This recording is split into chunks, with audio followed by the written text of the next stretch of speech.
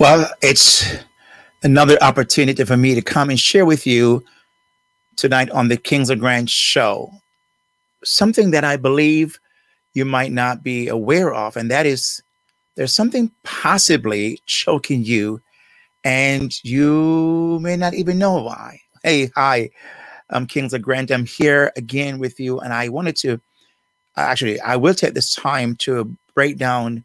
Sometimes it's not what you do, it's probably what you're not doing, right? And I've heard that many times. It's not so much what you say, it's, I mean, in this context, it's not what you say, it's how you say it. Have you heard that? Well, I believe it's both. I believe it's both what you say, and I believe it's how you say things that matters. But that's another for another time. I want to speak about what is possibly choking you that you might not be even to realize. Is a kid say, what could that be? Well, I'm glad you asked, and we'll get there in a few moments. Now, just in case you're wondering who I am, I'm Kingsley Grant, and I am a licensed psychotherapist as my background. But I'm also the host of the Kingsley Grant Show, which is a podcast that can be heard weekly on Apple Podcasts, Google Podcasts, Spotify, iHeartRadio, just to name a few. And I hope you're following me and listening to the show. I speak about leadership and leadership skills and emotional intelligence based on my book, The Intelligent Leader. And I hope you've gotten a copy and so far. But tonight I want to share with you about, or let's say put today, just in case you're listening to this on a replay. And by the way, if you're listening to this on a replay, put hashtag replay so that I can know that's when you're listening. If you're listening to this live, put hashtag live. And I do appreciate you listening. I hope you can join me on a live broadcast if you have not yet done so. And you can also be involved.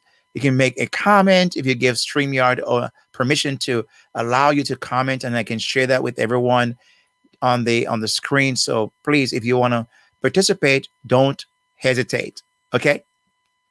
Now, also that if you are like myself, a mental health counselor, a clinician, I want to challenge you that if you are in private practice, okay, if you have a private practice and you're concerned because of how the pandemic and COVID and all of that has really impacted your business, you're saying, man, I need to find other streams of income. And I want to encourage you, if that's the case, which I hope you are, then you want to join me and in a journey. I'm going to experiment with some things that I want to be a part of. And so you can join me in the group at, I keep on changing this, but it's it's a Private Practice Mastery 2.0. Private Practice Mastery 2.0. If you click on in the search Private Practice Mastery, you can find it. Head over there and be a part of that group. Now, let's get into what it is you're here for, and that is, what is choking you? What could possibly be choking you? Well, I want to begin with a quote by someone that you're possibly very familiar with. If you have not heard his quote before, heard his name before, well, you're going to hear it tonight. I hear it today, just in case, again, when you're listening to this.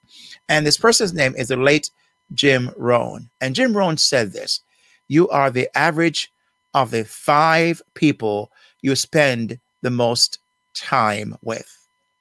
Let that sink in for a minute. You are the average of the 5 people you spend the most time with. Now, so when I say that, it's not so much what you're doing, but what you're not doing that could actually be choking you, could actually be squeezing the life out of you. Then this is what I meant. Because what Jim Rohn is saying is that the people you're spending your time with, the 5 people, 5 key people. Now, there might be more, but this 5 is an arbitrary number. The fact is, the people you're spending most of your time with are those that are going to reflect in your growth process. Here's one of my contention. If you want to grow and become better at what you're doing, you're not going to achieve that with the people you're hanging around with most of the time. I'm sorry. That's the truth. Here's why. If you could have, you would have by now, right? The fact is, they can't take you beyond where they are. And you may have heard this, if you're the smartest person in your circle, you're in the wrong circle. Well, the same is true. You are the average of the 5 people. So look around your circle. Who is in your circle? What are they doing? What have they achieved? How successful are they? Now, I know success is a relative term and it has different definition, depends on what you're looking for. But just think about in general, a broad sense of the word. What about your life and the people you're hanging around with? How successful are they?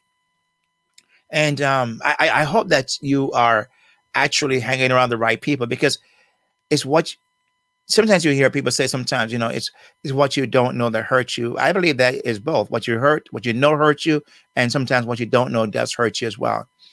But the fact is, maybe it's not what you're doing. You're saying, Kingsley, why am I not making progress? Why am I not growing? Why am I not?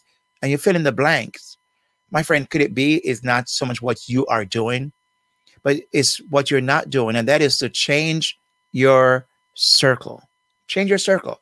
Maybe the people you're hanging around with is not going to get you where you want to go. And here's the hard part. The hard part is, so Kingsley, I have hung around with these people for forever. They're my friends.